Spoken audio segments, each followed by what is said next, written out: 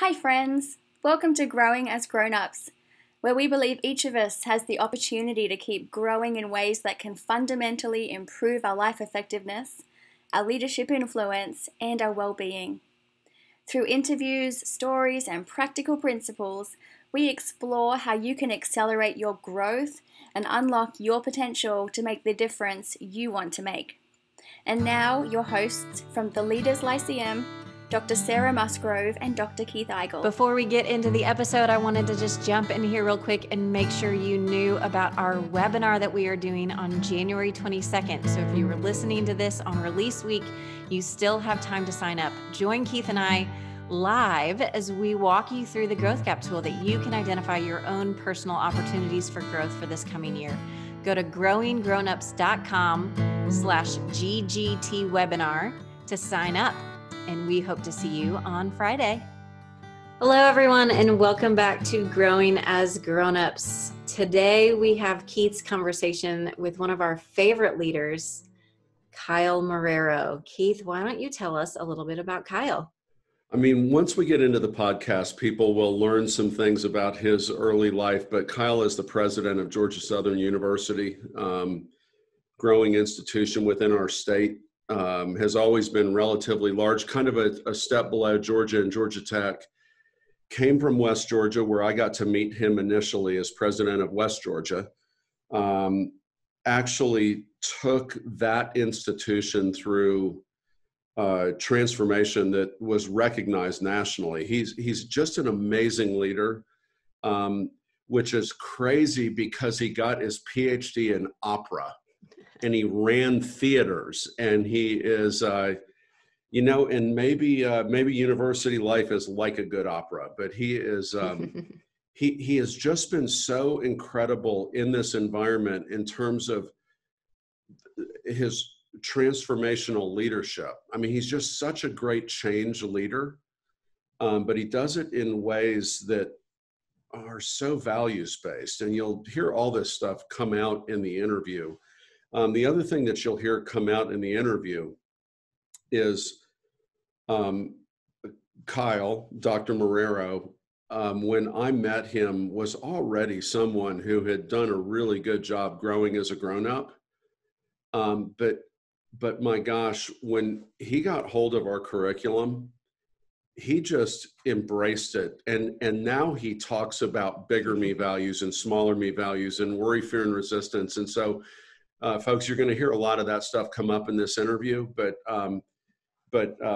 again, I hope you enjoy this. Kyle is absolutely one of my favorite leaders, one of our favorite leaders anywhere. All right. And while I was disappointed he did not sing for you, his insights and stories and advice is just as inspirational. And so with that, let's hear your conversation with Dr. Kyle Marrero. All right, listeners, I am so excited to have Dr. Kyle Marrero with us today. He is absolutely one of my favorite higher education leaders. He's one of my favorite leaders. He's just so focused on growth. He's highly awarded across the country for just the kind of progressive work that he's put into higher education and bringing higher education into the 21st century. Kyle, welcome to the Growing as Grown-Ups podcast. Thanks, Keith. Appreciate it. And I was joking with you earlier that the title is it's a little nervous because it's this concept that we are in constant state of growth, but it is something we have to accept and grab onto. I think I joked with you that, the old saying, I think it was, might have been Oscar Wilde, that said with age comes wisdom, sometimes age comes by itself. And so hopefully we are in a constant state of growth together and on this journey. And I appreciated your partnership and friendship along that line. Oh, me as well. You've been an inspiration to me in my growth. You've been so courageous in so many different ways in terms of leaning into what's not easy for you. I mean, I've seen it in real time, and you've done such a great job telling stories about that and super transparent even with the folks. But I love the way you've encouraged others to lean in. I mean, put systems in place to give people the opportunity to lean in ways. Well, thanks for that. As my wife says, they don't need to know everything about you, honey. But to me, that's part of being who I am. It's my own therapy, frankly, to get through life every single day and I'm not smart enough to remember what I told one person or another. So if I just tell the truth all the time and just spill it all out there, then I'm pretty consistent. But our journey together has been awesome. For the people listening to this don't know, we've worked together since I joined the system back in 2013, 2014 as president of University of West Georgia. Brought Keith and his team in together to help us lead through 6 years of leadership development and growth to great success at West Georgia and now at Georgia Southern.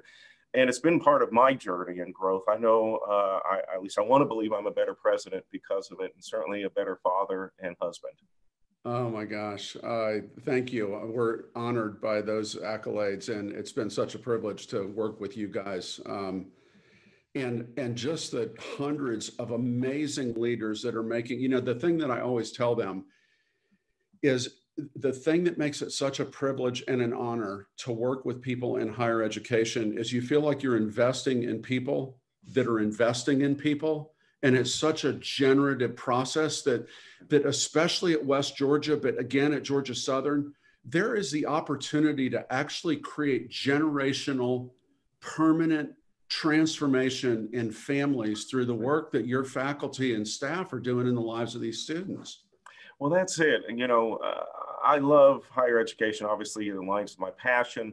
As we look back, I look back on my career, and the through line with that was always impacting others in some way. And so ultimately in higher education, as much it is challenged and disrupted during this time, particularly in the last 5 or 10 years in its value proposition, it couldn't be more important now for leaders, for the organization to understand its mission, its goals, its primary focus always needs to be the impact on students and growing students and their success. But we can't do that if we're stuck in place, if we're locked into place and not growing ourselves. And so that's really the thrust of the work that we've done together, Keith, and I believe that's helped us be successful at both West Georgia and now at Georgia Southern. Yeah, Georgia Southern is, again, I know the tagline that you've almost put, I don't know if this is university-wide or if this is just for the faculty and staff. It's our vision statement for the entire university. Say it out loud. Growing people, purpose, action, growing ourselves to grow others. Our greatest asset is our people.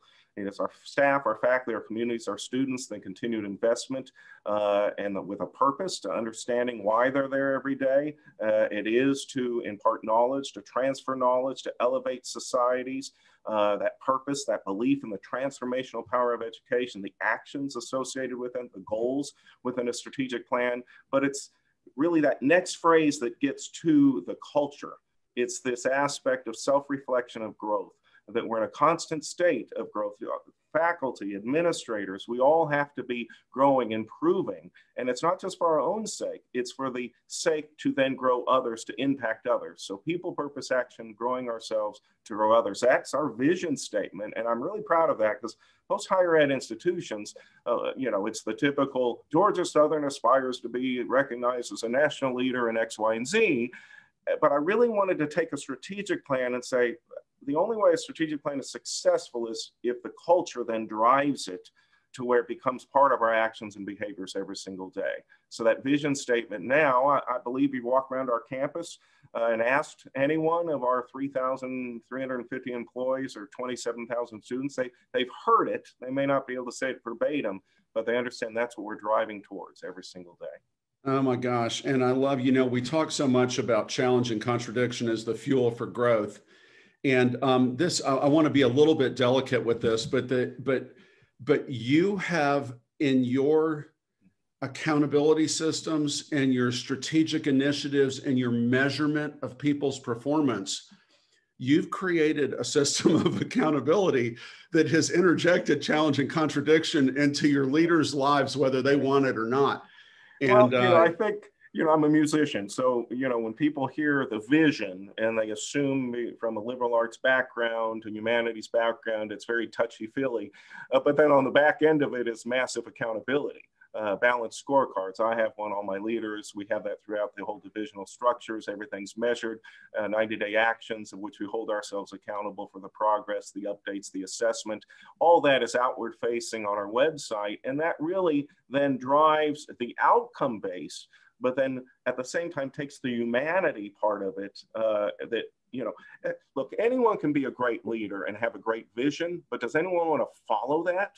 You have to inspire and help people to see their place in that, meet them where they are, help them to understand their success will be the success not only of them individually as a faculty member, as a staff member, as a student, but the success of the institution.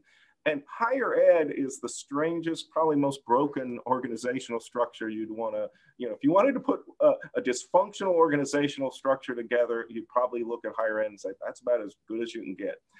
Because we have these incredibly intellectually gifted, talented faculty who are independent contractors, who we judge their research, scholarly creative activity, their service, and their teaching individually.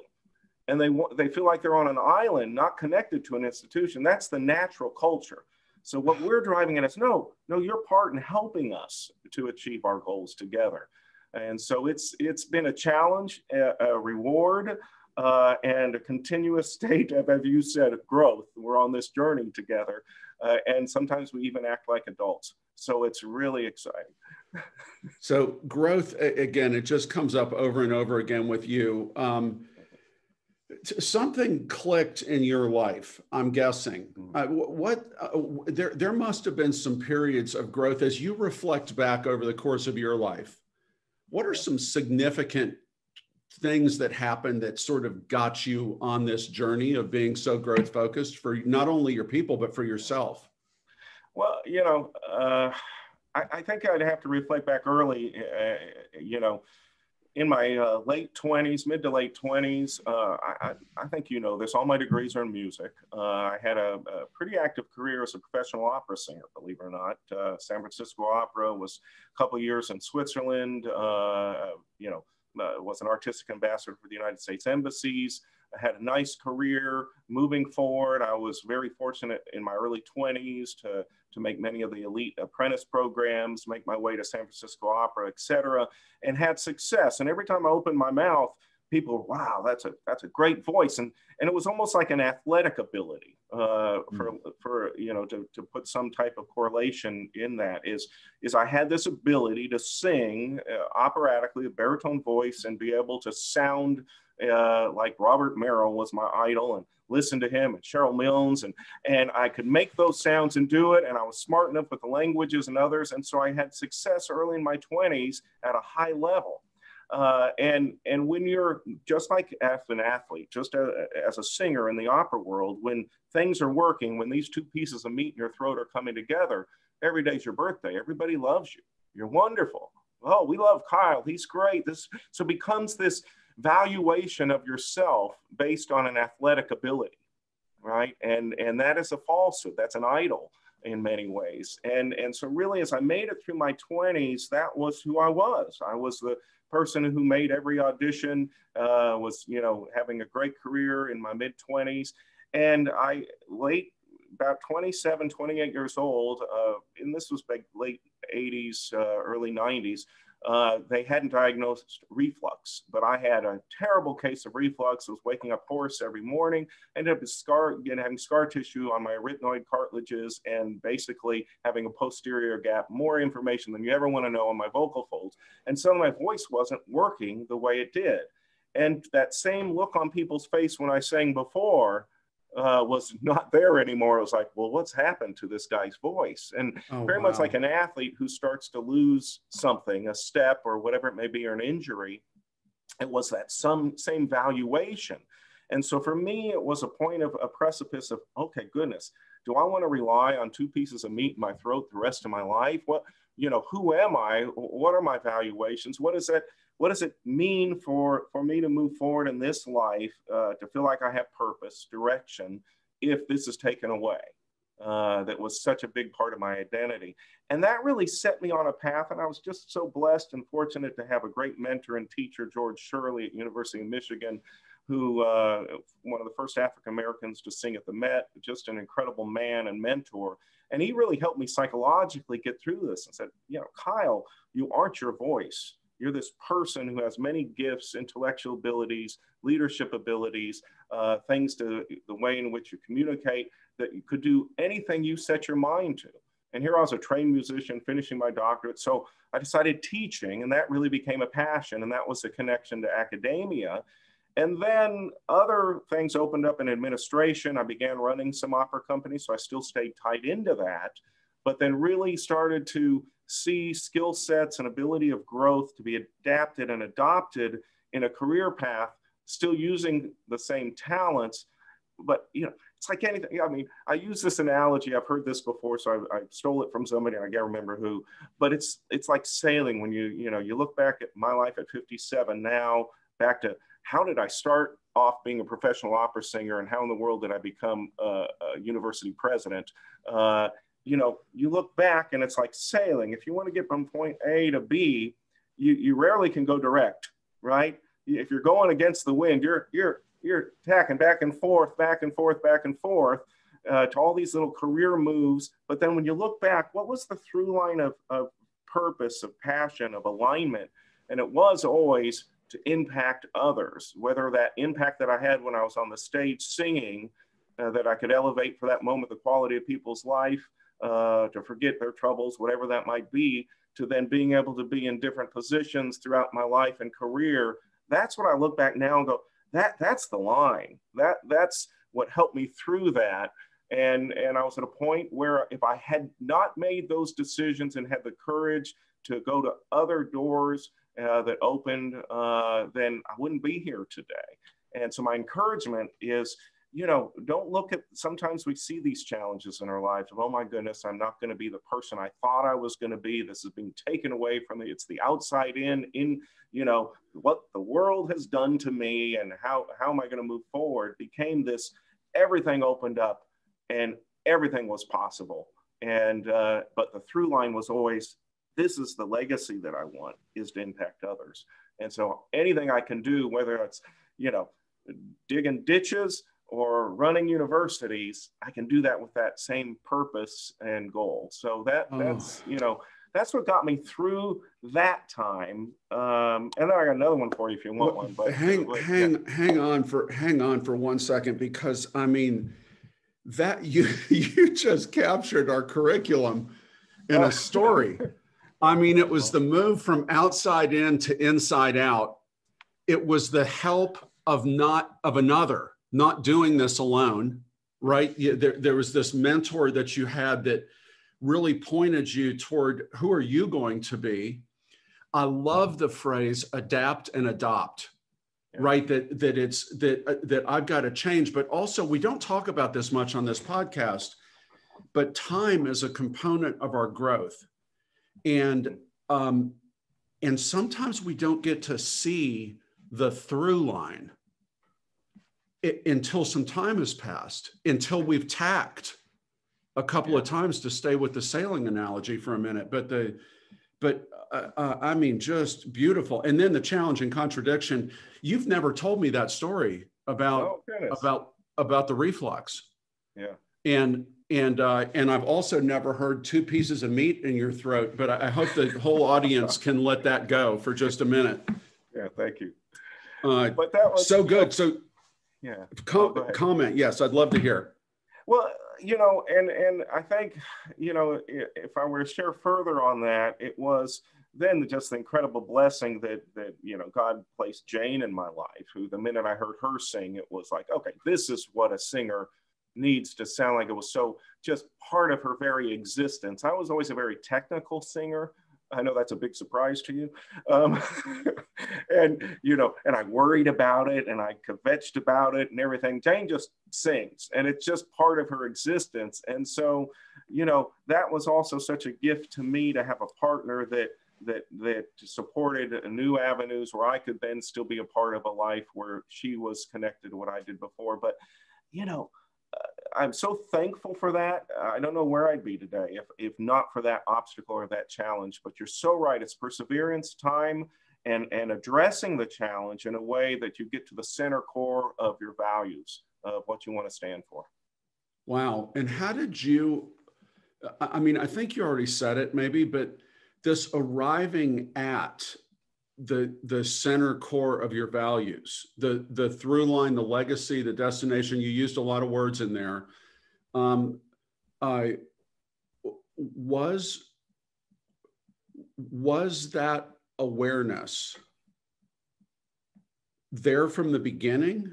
Did it grow in you through this set of experiences? How did that sort of awareness come about? Because the true north allows us to deal with challenge and contradiction in a different way. But how did this, you didn't use the word true north, but how did the true north come into being for you? Can you talk a little bit about how that emerged in your life? And was it an epiphany, or was it an unfolding, or was it a big direction that got refined over time? What speak to that, if you don't mind. Yeah, and it's certainly the vocabulary that we're speaking now wasn't there, to understand that or be able to even communicate it in any way that in the words we're using now. That's been developed obviously through leadership, et cetera. But for me, and without giving my testimony, I have to refer to my faith. I mean, the center core of that, and imparting that as every part of my being, and really, investing in my biblical and my relationship with my Savior, Jesus Christ. And I know this is a secular program, but I have to say that because that's every part of the core being of who I am and what I believe in.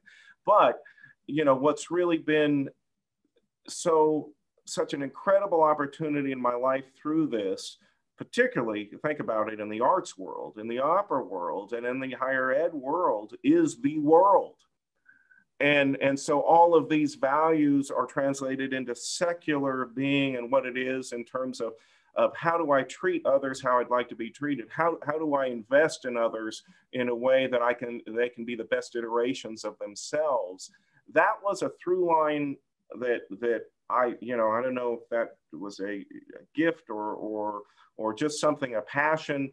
That was my default. I mean, from an early age that I always was sympathetic and wanted to help others in need in some way. And then to be able to organize that, develop that, to be put in positions to have authority, overwhelming as that may be, gave great opportunity. The other factor that, and I think it's the artistic upbringing, you got to understand as a singer, you have 10 auditions. If you get one gig out of it, you're a successful singer. So your 90% failure rate, and everything you do on the stage is criticized in writing, but you still have to get up there and perform, even if they said you were horrific, and still have the matinee performance on Sunday to get up and do again after you just read about how terrible you were. So that gave me a really thick skin, a sensitivity to want to have impact, yet ability to, oh, well, that sucked, I better try something else. So my ability to jump into the pool and fail and thrash around and jump back out and go, okay, I'm not going to do it that way again. I was able to iterate, assess, improve, and try again, and pretty much let that go. And so that was my artistic background that let me iterate through each of the growth opportunities and find out what I was good at and not beat myself up if it happened to be a complete failure. And that's, to my leadership team, please forgive me, but that's sort of how I lead a university. It's like, look, if we don't try, we'll never know. And we got to give this a go. And then we quickly assess our failure so we can move forward, but we don't dwell on it. And I think if we can get organizations to move in that way, we can get a lot more innovation happening, particularly in higher education. Oh my gosh. And it's so needed, especially in that environment. I love, there are better and worse influences early in our lives, right? Yeah. And having a faith underpinning, I think there are probably destructive versions of that, but there's an awful lot of positive that comes. But I love the way that you phrased in the middle of that last segment, a series of questions that all started with sort of, how do I do this? What am I going to be? It was those kinds of things. And it's interesting to me that you could turn outward and say, tell me that from the outside, but usually those questions demand an inside out answer. And if we're willing to ask ourselves those questions, a groundedness comes out of that. So those questions are so important. Yeah. Tell me the second story. I got to know it now. I know we're going to be pressed for time before this is all over, but let's see what happens. This is one that's, you know, I've shared in investiture speeches and others, opportunities to talk. And I think I've told you this story, Keith. If I haven't, I apologize. My mother, who, you know, really was my stalwart, and I'm a big mama's boy, you know, and proudly say that, and just one of the great people that I've known in my life in every way. She passed away April 15, 2014. But on May 19th, 2000, I was 37 years old, get a call, rollover car accident, instant quadriplegic, and other than a doctor pulling up right behind the accident to keep her alive, 18 months in ICU. We get her home. She lives as long as anyone has lived with a C2 vertebrae injury, basically ventilator dependent, quadriplegic, had swallow mechanism off and on throughout that time, but survived. And her spirit, her impact on others was just transformational to me. I mean, you know, at her passing, you know, at the service, there were hundreds of nurses and doctors who, through all her years of care, came, and their story was consistent throughout. She made my day every time. I was so excited to be assigned to check on her or to be part of her care, because every day she awoke with this in her saying, and I even have it, excuse me, and had it put on wood here, is it's all good. And her ability to get through life and see every single day as a gift, to be gracious for it, and the gratitude. And then, you know, I always tease her. I said, you're sort of the Mrs. Rogers. I mean, she just, you know, had this way of anyone that came in and visited, or when we would see her or be there with family, to bring you in, that you were the most special person at that moment to be conversing with. And that joy, that gift that she shared, I mean, you know, just became an example to me of, quit your darn complaining. What do you have to complain about, Marrero? You know, your life is a blessing. Every bit of it, every day, every obstacle, every challenge is nothing. You don't, you know, you're able to feed yourself. You're able to breathe on your own. You know, and she treated every day that it was this opportunity to impact others. And so that was just such a, you know, and it was a difficult time. I'm not trying to sugarcoat it. I mean, you know, family was forced together to make this all work, the finances of it, everything, you know, you can imagine all that around all that made it difficult. But the, you know, the testimony, the experience, and the impact on my life moving forward, and what anything that comes in our lives in this journey, you know, just has helped me to put things into perspective, whether it's dealing with COVID-19 or everything else, to understand that every day has the opportunity to impact somebody. It doesn't matter what challenges are before you. So to me, that's probably, you know, it's one that I reflect on a lot, and has meant so much as a legacy. You know, if your mother can have a legacy, Mr. Rogers, I remember,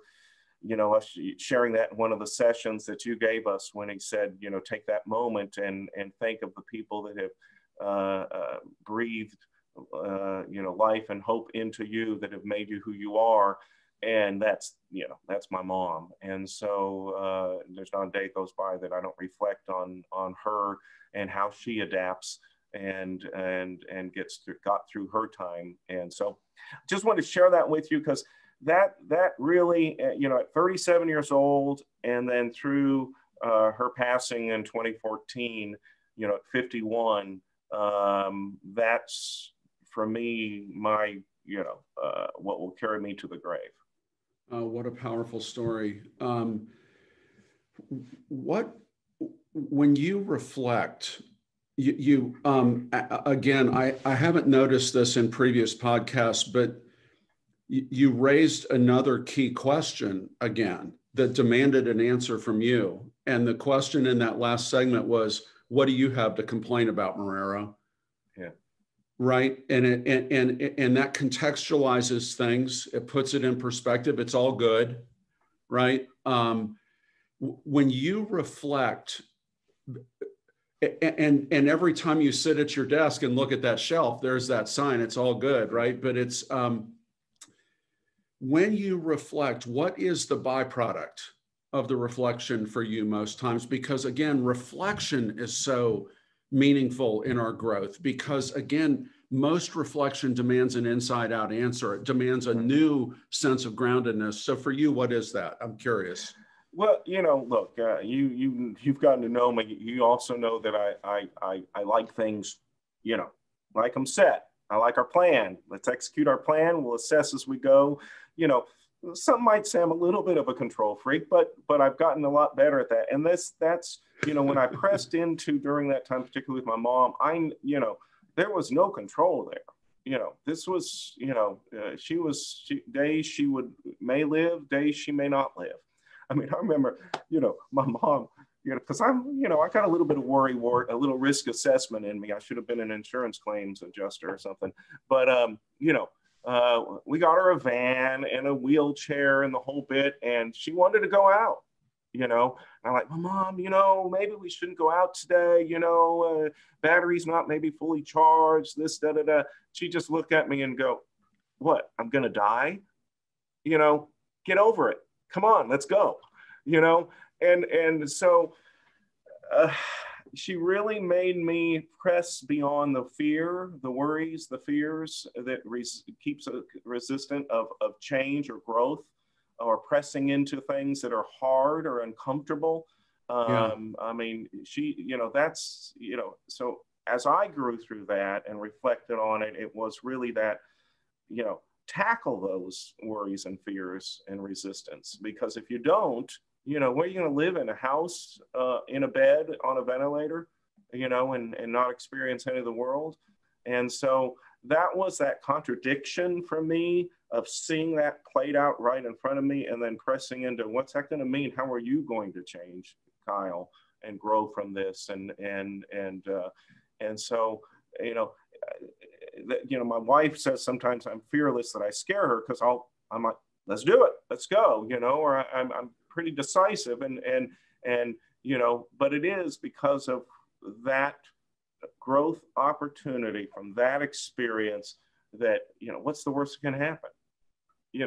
I mean, not to do foolish things, clearly, but it is this opportunity in life to embrace it fully, and again, not be afraid of failure, but give it your all. I mean, no one outworks me. I'm never going to be outworked. So that's never the issue. It is more, along this journey, if you don't open yourself up and try, and you live in fear or worry, you will never grow, and you won't impact people to the level of which you may desire. So yeah, that's what I learned from that, really. Wow. And it's, look, Keith, it's not like I'm 57. It's not like I got it all together. There's days I struggle like everybody. I mean, this last year's been overwhelming. There is no playbook to run a 27,000 student institution on 3 campuses with 3,000 employees in a worldwide pandemic. So, there's, 3 o'clock, I might as well just, have a little alarm, because I wake up at 3 going, okay, all right, what have I forgotten? What's going on? And so, but if not for the life experiences that I shared with you, and the perspective around that, I'd be a lot grayer than I am right now, just in the last 6 months. That's for sure. Oh my gosh. I wish I had known your mother. I mean, what a special person, and how important is it almost if you don't, I mean, there was you're saying there was a blessing or a silver lining even in what happened. Nobody wants that to happen to anybody, but how special is it to have that kind of person in your world? And as an encouragement to others, maybe even who is that person in my world, right? That can have that kind of influence on me is maybe an important question. What is it now, Kyle? What's going on now? What are you bumping up against? I mean, you're right. There's no playbook for 2020. You've had book burnings. You've got students. You've got faculty. You've got COVID. You've got social unrest. You've got racial tension. I mean, it's all going on in your world. But what are you bumping up against right now? Like, where's your greatest opportunity for growth, do you think, when you think about it? I need a drink of water before I answer that one. Okay, good. No, so, it has been an extraordinary year. Now, you and I have talked often, particularly in the last 4 or 5 years, that higher education was probably being, the most questioned it had ever been in terms of its relevance, its return on investment, et cetera. And if we didn't adapt and change and innovate, we are in danger of this disruption really making us obsolete. So now you throw in the urgency of all of the racial, social unrest, particularly. I mean, everyone needs to think of particularly a public university of our size, largesse, and diversity. You put a lens over that and times it by 10. We're a hotbed and always have been in higher education of political, racial, social equity, et cetera. And so this all heightened right in the midst of the pandemic. Planning on that and working towards how can we reopen in an environment and with the safety protocols, et cetera. So put that in, then budget cuts because revenue collection in the state was coming basically from the shutdown, 10.8% budget cuts to all of the university system institutions, the University System of Georgia. So facing that, trying to do it without layoffs, trying to do it to protect our people as a center part of our vision statement and our ability to move forward, our promise to our students. And then, safety levels, protocols, healthcare protocols of which none of us have dealt with, in higher education. And so incredible learning curve, an incredible opportunity to put into place operational aspects, contact tracing, notification, isolation, quarantine areas, testing, all the protocols, the PPE, everything within the classroom, mapping out the classes, adjusting 5,000 courses, working through all that was an exercise. But you know what, Kate, the coolest thing about all this is at the center of it, what's your mission? Our mission is to deliver quality education to our students and continue to transform their lives. Then clearly we've got to protect the safety protocols, healthcare of our workforce, et cetera, and financial sustainability through this so we can weather all of this. Those are really the three things. And so I tried to make it really simple in the communication so we could all work together towards that. And then the neatest thing that all the work we did at West Georgia, all the work that we've done here with a strategic plan was to say, what are our values? What are our values as an institution? Let's look back at those and let's lead from our values to the outcomes we desire. And as we did that, it became more and more on board with our faculty, with our staff, through everything to understand their part in this, how we'd protect them, how we'd get through this together. And it hasn't been perfect. As many of the public institutions, we had an uptick the second week, but we managed it, brought it back down, and we've made it through, and we've been averaging in the teens per week with 30,000 human beings. That's been unbelievable. And so, at the center of it, again, is what are the principal goals and outcomes, but then the values. I think where we get in trouble, particularly in leadership and higher education and others, is we look to the outcomes. We measure the outcomes, we drive to the outcomes. And then we forget, how did we get there? Because you have to lead from your values through whether it's good times or bad times. Because if you dispense your values, you've lost it all. It doesn't matter if you're successful, because not many people will be happy or feel like they were part of that process. And I never want to forget, again, I go back to people. Without the people, we're nothing. They have to see their part in this. They have to, they feel engaged, the humanity aspect of it. It doesn't matter how good your plan is if there's not buy-in, if they don't see themselves in that, or the success both individually and corporately, it isn't going to be successful, or it's not going to be sustainable anyway. So that's how we've gotten through it as the hardest times, and it's continuing. You know, it's not like just because this semester is almost over, it's going to continue until the vaccine, until we have some type of mass immunity. And that's going to be 6 to 8 months, 9 months, 12 months, perhaps. So it'll continue. But the way we've gotten through it is our values that then extend and result in the outcomes.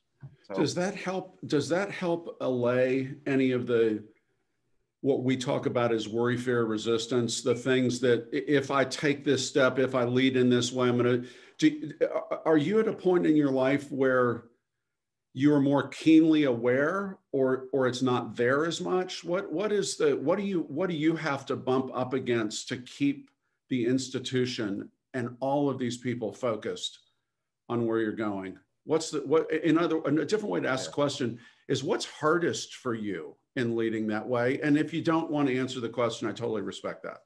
No, look, and I'll always be honest, like I'm with you. Of course, you know, I have fears and worries with this. You know, this is not to add hyperbole, but it is life and death. You know, it isn't just education anymore. You really have the well-being of human beings involved in the decision-making and implementation of what you're doing in this COVID environment. And so, yes, of course, you know, there's moments where I go, oh my goodness, are we doing the right thing? But what I can tell you is as we move through it and the values again and leading it and assessing and quickly adapting, again, I'll go back to the fail quickly, assess, improve, and be okay. The second week, we had 508 cases on our campus. Now it's still a very large campus, so you know but it was certainly an alert. It was, we got to do something. Contact tracing, we're getting behind in. So we quickly admitted it, assessed it, improved it within 10 days, and back on track and got everything down. And I think that's where particularly government agencies, others, frankly, get in trouble, is they aren't quick to say, okay, that wasn't great, we're going to improve now, this is what we're doing, and transparently talk about it. And that's what got us through. Now, I'd be lying to tell you that everybody thinks everything's wonderful. Of course they don't. We're a higher ed institution. I mean, you know, but there's part, you know, I love it because it's like going to a rehearsal. It's back to my artistic life. If all the artists I was working with in AIDA production thought I was wonderful as the director and we were all heading in the right direction for the production, no. But what I learned in that experience was to take the collective intellect of everybody. You have your vision, but then integrate them and help them be part of that solutions of where it can go and be engaged in that, taking it all in, let them see their part in what you're doing, still driving it, still making the decisions because you're hired to be the leader. But that engagement aspect of it, at the end of the day, probably makes it better than anything you could have thought up or come up with yourself, certainly, because the collective intellect is always going to be stronger when it's harnessed and focused than a singular leader coming up with exactly what should happen. That helped us through it, and it's gotten most on board. You know, the other part of leadership, if you want some advice, is if you're leading, you aren't going to make everybody happy. You just aren't. And at some point, you have to be able to put your head on the pillow and go, I have been honest, transparent, truthful, and in this, I have taken into account all the considerations and have done the very best I can and admit when it fails and move quickly to the next solution. So, so that's, you know, it's the old 80-20 rule. If you got 80% on board, you're doing really, really well as a large organization. And that's our goal, really, as we move forward. Yeah, oh, that's so good. There's so much in that. You may have just answered the question in the last in that last couple of sentences, but what is your advice to younger leaders on the journey, to people who are not where you are yet, but that you know, see potential in themselves? How do you like to counsel those that you get to have counsel with? Well, you know, you can't be afraid of failure. I know I'm repeating myself, but that's critical. I think that holds so many people in place, particularly leaders, because no one, no one wants to appear weak, out of control, or in some way incapable. That's just not a human condition or emotion any of us want to feel. But that vulnerability, particularly in the leadership aspect, to be able to help your team collectively be the best iterations of themselves as a team, is only going to strengthen the organization. And if you're looking at it just to make yourself look better, you'll never be successful. And frankly, the organization will be more successful if you elevate everybody to their greatest opportunity for success. So have courage. Be open to new ideas, even if they aren't your own. Don't try to be the smartest person in the room. In fact, that's probably the worst thing you can be. Even if you maybe have a better idea than somebody else, the old joke is you never know who might have a good day. So make sure everybody has the opportunity to engage.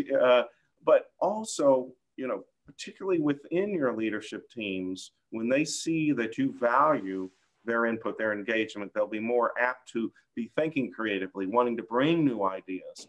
And so that's, and I get this, it's interesting that you asked this question, because I talk a lot to our student government leadership.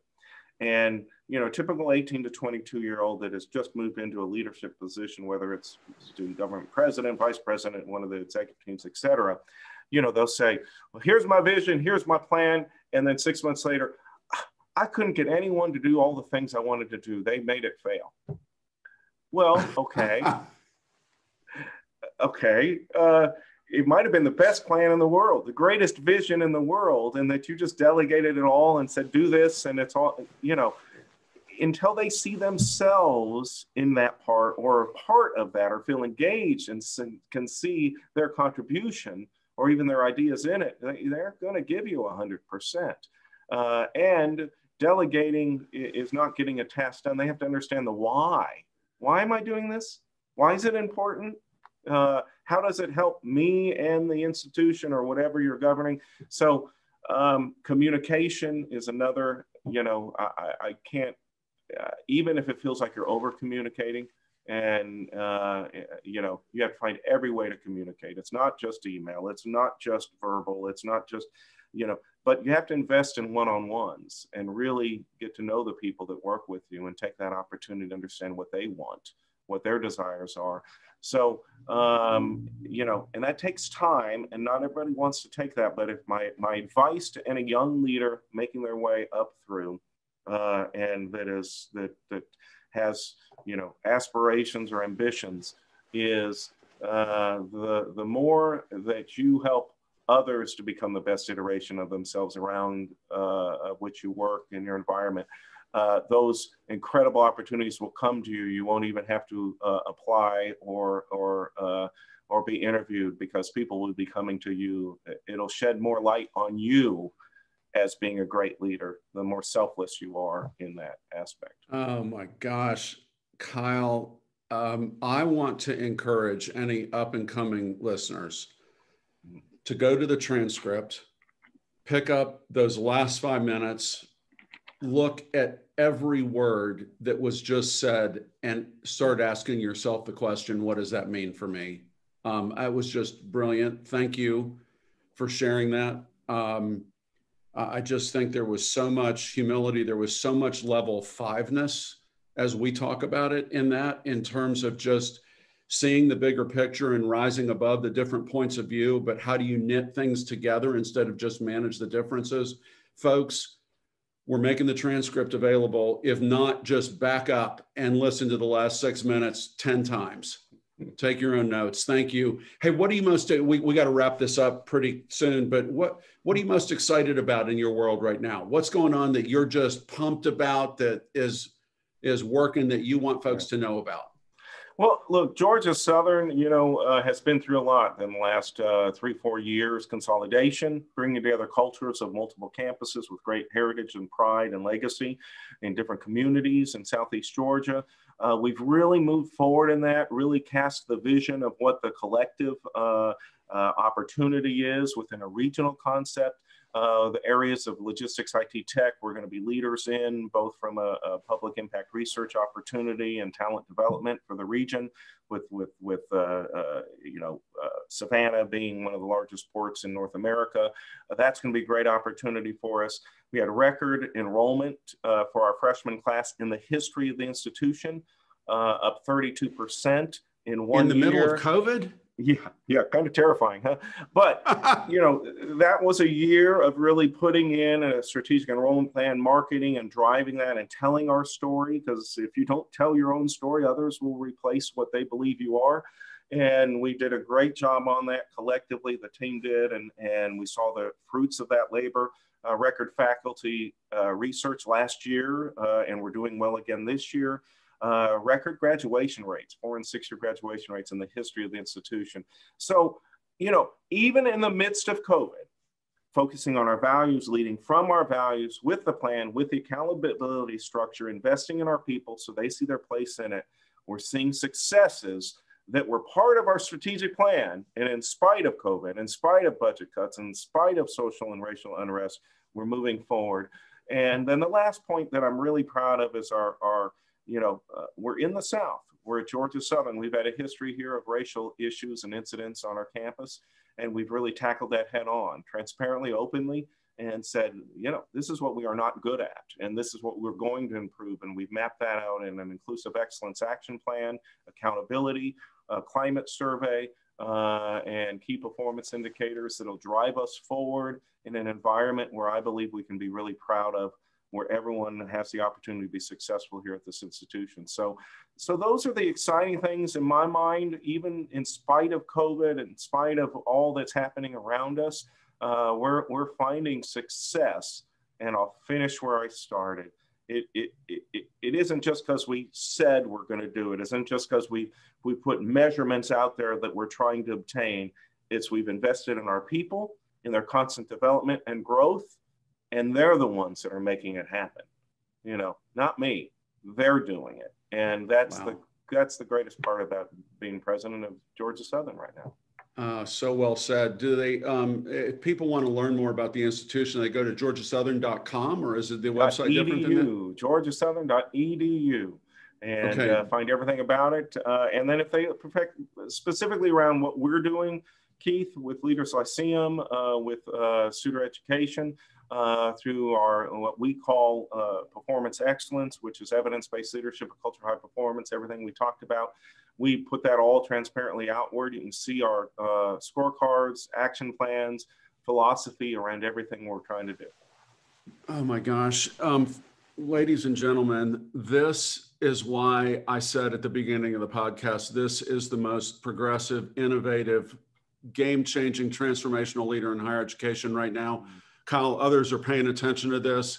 Selfishly, as a longtime resident of the state of Georgia, I kind of wish we could just boundary this so that we don't get a board from another institution saying, hey, why don't we see if we can get him? I want you here for our people, but that's totally selfish. Anyway, God bless you. Thank you.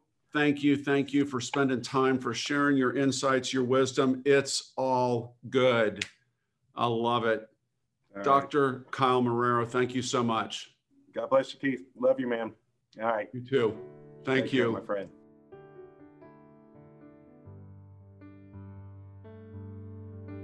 Oh my goodness, Keith. How fun was your conversation with Kyle Marrero? His energy level's a sight to behold, is it not? Oh my gosh. He is just contagious with goodwill and optimism. And I mean, I just hearing the story about his mother, it just all made sense. But he really is one of those people that it's just a joy to be around. And I love that we got to bring his story to our listeners. There were so many good things in this conversation. I always try to take notes, right, as I'm listening, because I want to have things to talk about and comment on. And I had to pause your conversation with him so many times because there was so much good stuff. And I just, a couple things that I think were so important, and that, again, a thread that we find in so many of these conversations, it came out in our conversation with Dale most recently, but this idea of like, where do you find your identity, right? And he talked about losing his ability to sing opera at such a young age. And his mentor made the comment, you aren't your voice. And when your success and your identity has been so strongly connected to that for your, early professional life, to lose that, it really is a life challenging opportunity. I mean, I had an opportunity like that, it was not an opportunity in real time, a challenge like that, where early on, first thing out of grad school, my first job, I was laid off, and I'm like, wait a second, what? Let me just be blunt. I was fired. And that, like, when you lose what you do as your identity, is like, oh, I didn't realize how important that was to me. And for him to lose that through opera, I think was really a growth opportunity for him, and really identifying what he cared about. And it was so clear, and he said it from the beginning, and he repeated it throughout, that his life is about impacting others. And whether he's doing that by singing opera, by leading a theater company, or by leading a university, what can I do to keep impacting others? And I think when people face challenges, and I know this past year has brought so many challenges for people, is to really look at, who are you? What are the things that really matter to you, that you want to be your source of identity, bringing those more internal to you, so that whatever happens outside of you is not going to shake that. I think Kyle's such a great example of that. Yeah. And just to build on that a little bit, Sarah, I think, you know how much I love the explanatory or contextualizing power of the bell curve, the normal distribution. Oh, you love the bell curve. I know, sometimes too much, but Kyle is one of these people that, for whatever reason, was born, I think, with almost an innate capacity to grow well. I mean, everybody just heard the story, and it's like through every step of the way, he's done that. But I think the thing that we can take away from this, and the thing that we can learn, is that you don't get to a place where you can talk so easily about the impact that you want to have on others, and what you want to be, and how you hold yourself in place, and what worry, fear, and resistance you need to battle against to get to where you want to go, without kind of doing this on purpose. Most of us, the reality is most of us need help in doing that. And Kyle's ability to kind of know who he wants to be is something that we can do. We can evaluate, what are those things? Your identity in an opera singer is, he mentioned this, it's almost like being a professional athlete, right? And if you're a professional athlete, or if you're a professional opera singer, it's so easy to see that our identity might be wrapped up in that. It is harder for those of us that don't sit out, again, in that tail of the distribution. But we've got things that we're getting our identity through that are a lot of times not so obvious and not so easy to put our finger on, right? And yet, as you just said, the importance of us figuring out what are those things that are trying to define us, or worse, that we're allowing to define us, right? Can we name them? And who do we want to be? Yeah, so good. I think one of the phrases that Kyle said that I just loved was that we have to lead from our values, right? And with all the things that came their way and all the challenges that they're facing in 2020, it wasn't how do we get to our objectives. It was how do we lead from our values in pursuit of those objectives, right? And it was about the quality education for his students. It was about protecting his people. And then that just helps that just helps you make those decisions. And when people don't like the decisions you make, right? He talks about how there's always going to be somebody who doesn't like your decision. When you're leading from those values, you can lay down at night and rest because you know why you did what you did. You know, you were moving in the right direction. And I just think that is something that we should all aspire towards, is really being grounded in those values, knowing what they are, knowing what matters, leading from those and not just leading to an objective. Yeah, such an important point, Sarah. Having that be our lens, just the way that we wind up seeing the world, is not easy. We don't really see it in leaders until they're further along on the developmental journey a little bit, for it to be, that's just how they understand the world. However, all of us can start focusing on what should those values be for us. How am I going to own those in the way that Kyle owns those values, and the way Dale showed that he owns those values, right? And again, so much of this winds up going back for us is that we've got to be intentional. We've got to make space. We've got to reflect, and reflection takes time, right? And so how can we put ourselves in a position to actually name what these things are for us, right? Name the things that are holding us in place. Name the things that we want to be about. Name the things that are going to be preeminent if life comes off the rails, which, I mean, both the story of the opera and his voice giving way and the story of his mother that's life coming off the rails, right? And it's, and it's what holds you on the tracks. It's the values. That becomes the true north in so many ways. Yeah. And Keith, we didn't talk about this before we started recording this podcast, but one resource that we have found useful and that we use with a lot of our clients are value card sorts. And I don't know if you can recall offhand, we can put the link in the notes, but they're available out. Just do an internet search of value card sorts, and there's lists of words that can help spark your thinking about this idea, where you can kind of go through some exercises of how to identify the things that you really do care about the most, that you want to be priorities in your life, that you want your decisions and your influence to move in those directions. And so finding a resource like that, I think, could be really helpful to our listeners. Yeah, I mean, because what's going to happen is we are going to bump up against challenges, maybe even in 2021. Oh. Who knows? I think we might have used up all of our challenges in 2020, but even in 2021, we may bump up against things. And it's so interesting when you've done a value card sort, when you've determined what are the top 4 or 5 things I really want to be about, it creates an evaluation point to say, oh, am I going to be this reactive? Am I just going to react in kind of how I am, or do I want to live into this?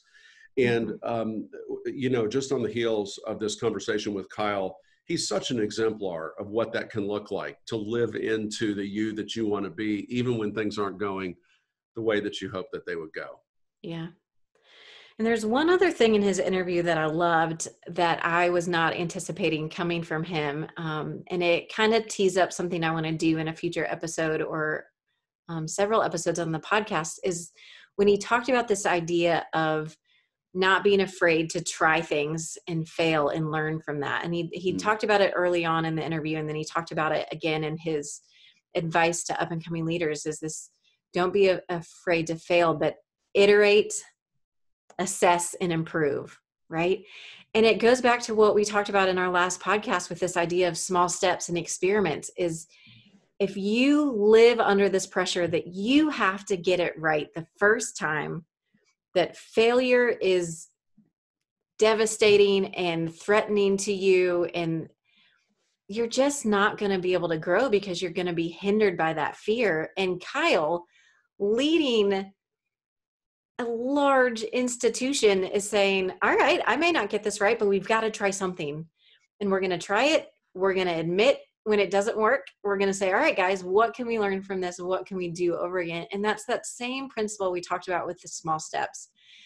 And I think there's a lot we can learn from that process. And I use it in some of the work that we do in the context of design thinking and innovation, and how those principles apply to leadership. And I do want to go deeper with that on another podcast. I just love that Kyle brought it up with this openness and transparency and vulnerability that I think so many leaders are scared of. But it's like, let's just try something.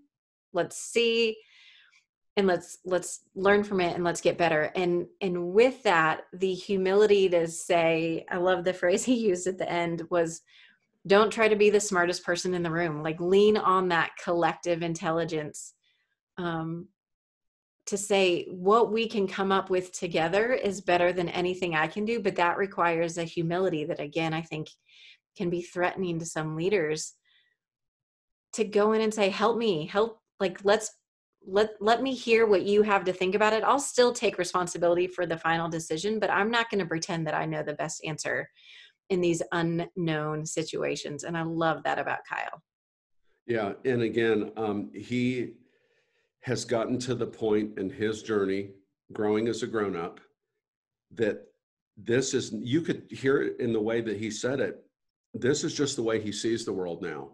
Yeah. He sees the world in terms of sort of embracing and loving and leaning into failure, so much so that comment went by in just a flash, and we didn't even spend any time on it.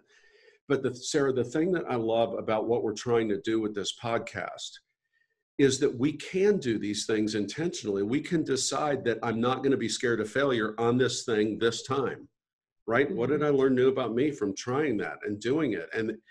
And that is how the lens grows. That's how we ultimately wind up seeing the world, and not just trying to do the world, right? We see it differently in new ways. We're not just trying to make ourselves do things that will be effective, but by doing the things that we think will be effective, it allows us to change the lens and keep growing as a grown-up. Mm-hmm. So we've talked so often, Sarah, about all the resources available at growinggrownups.com. Folks can go there, start with the growth gap tool, look at some of the other offerings that we have out there. By the way, Sarah, I think it will be next Friday, this coming Friday. Yeah, this coming Friday. On the 22nd, we are going to do, we would love to have you join us for a live webinar that we're going to do for an hour on using the growth gap tool. If you didn't hear us talk about that much, we covered it a lot at the end of the last podcast. Go back and listen to that, the one that Sarah and I just did about New Year's resolutions. But folks, we hope you enjoyed this one. I know we sure did. Yeah. Have a great week. We'll see you soon. Thank you so much for joining us for another episode of Growing as Grown-Ups. Take a second and subscribe to the podcast so you don't miss any future episodes, and tell your friends. You'll find all of the goods related to this episode, including the transcript, videos, links, and other ways we can help you keep growing as a grown-up on our website, growinggrownups.com. Growth isn't easy, but it's completely within your reach. Until next time, journey well, friends.